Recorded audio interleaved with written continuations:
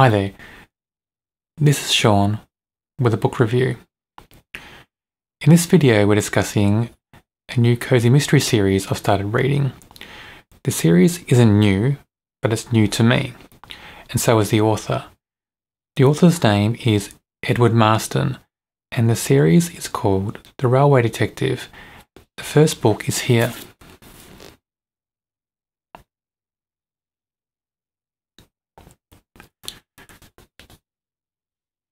As you could see from the cover, the novel is set in an historic period, 1850s England to be exact. I'll also put a picture of the cover up on the video. Now, has the author done a good job in giving us 1850s England? I think he has. The scenes he set, the descriptions of the people, the clothes they wear, the way they act, speak and think, are all giving me the picture of 1850s England. I felt I was transported there, and what's really good about this is that the detail doesn't bog you down too much, so the story still flows, and that's what you want in a cozy mystery. Cozy mysteries are meant to be a fairly quick read, because we focus more on characters and the relationships between those characters. For a historic cozy mystery, we still want some detail of history, but not too much. We don't want to be bogged down with info dumps. So one of the ways the author's given us an authentic feel to 1850s England in this novel is through some of the dialogue. One character in particular, who's the loan shark, he's from the seedier side of London in this novel. His dialogue is all slang. It's very clipped, a bit rough, around the edges. But I found it so fun and so novel that an author would include that in a story. And I really hope that I see more of that type of thing in this series. The plot was too simple, even for a cozy mystery. One of the things I liked least about this novel is the fact that we learnt who the culprit was halfway through the story. The author actually spelt it out for us, told us in clear detail who the culprit was. That really spoiled a big part of this novel for me, because in a cozy mystery, it's the mystery genre, we want that mystery element to be important. I mean, it's not the most prominent feature of a cozy mystery, but it's still important to have that mystery element, that bit of suspense, intrigue, not to know who the true culprit is until the end of the novel. Some people may guess the culprit early on, but I like to wait until the end to find out who it is. In this novel, we found out too early, and it spoiled everything else that followed really in the novel. So the main storyline, main plot, is about a train robbery. Of course it has to be about trains, hence the title of the book and the title of the series. The thieves steal 3,000 gold coins and some bags of mail. I was a bit confused with the bags of mail at first, because I wondered what interest that would have for thieves who had already stolen 3,000 gold coins. I mean, are the gold coins enough? But we learned that the mail bags are important because they hold people's secrets. And some of the people who write these letters are important people in society. So the robbers see it as another investment opportunity. They will blackmail people to keep those secrets secret. And on top of their 3,000 gold coins, they'll also have a few £100s to play with. The way the main characters, who are officers from Scotland Yard, go about solving the crime in this novel is a little bit simple as well. They get to conclusions very easily from very few clues, and the main character has leaps of faith and leaps of intuition that sometimes don't pass the smell test really. Where are the things linking these jumps together? Now that's not the first time in mystery novels that it happens, but if we add that to the fact that the plot wasn't the best and we found out who the culprit was too early, it's not looking good for this novel.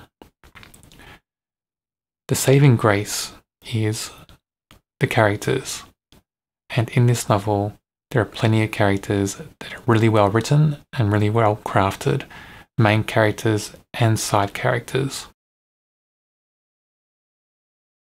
The first character that I'll mention is Inspector Robert Colbeck. Now, for me, he is described as a bit of a 1850s James Bond type character, without the cool gadgets, you know.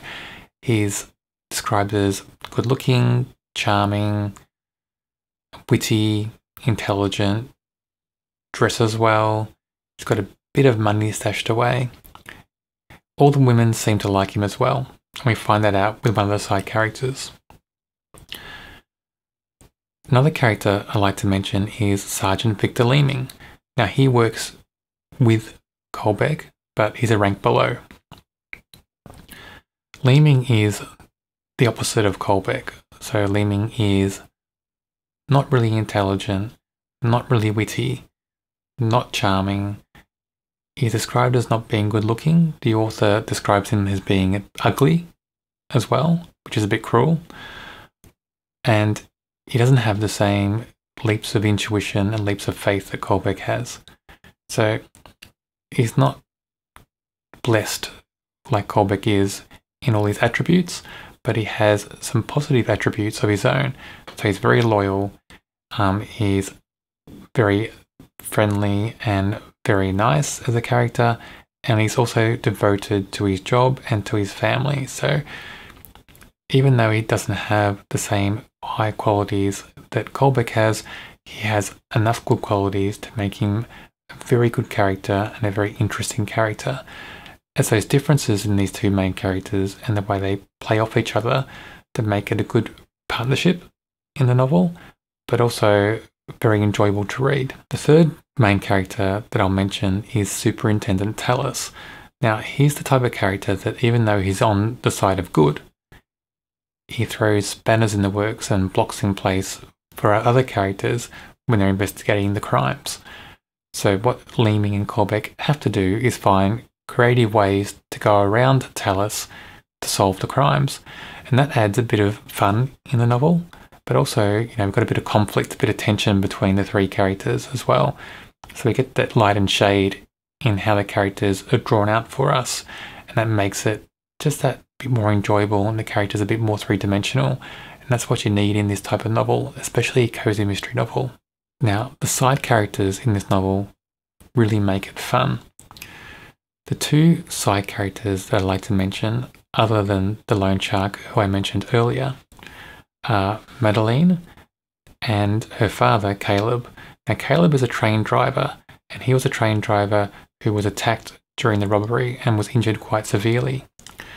Madeline is interviewed by Colbeck as part of the investigation, and we see an instant attraction between Madeline and Colbeck.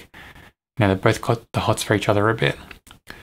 We see how that develops throughout the novel, but as Madeline's father, Caleb, recovers from his injuries, he's not so sure of Colbeck. He thinks Colbeck is a bit of an upstart, a bit too good for Madeline. He wants Madeline to marry somebody from the railway. Madeline, of course, does not want to marry somebody from the railway. She's interested in Colbeck. So we have a bit of tension between the three characters, as well as that interest between Madeline and Colbeck. That's also interesting in this novel and adds just that little bit more complexity in how the characters are developed and how they interact with each other.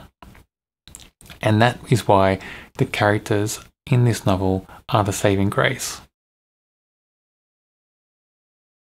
Overall, if we weigh up characters, plot, mystery element, all those things, I give this probably 2.5, and if I was generous, I'd say rate it to a 3.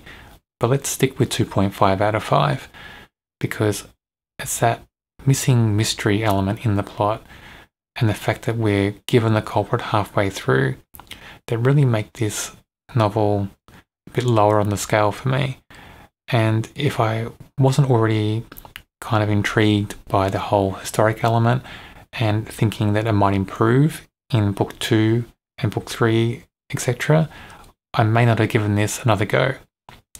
But as it happened, I did borrow books 1 to 3 from the library quite quickly, and I will read books 2 and book 3. So from the first look at this series, a 2.5 out of 5, not a really high score, not looking to be one of my favourite cozy mystery series of all time, but you know, the only way is up, hopefully, and we may get good novels as we progress.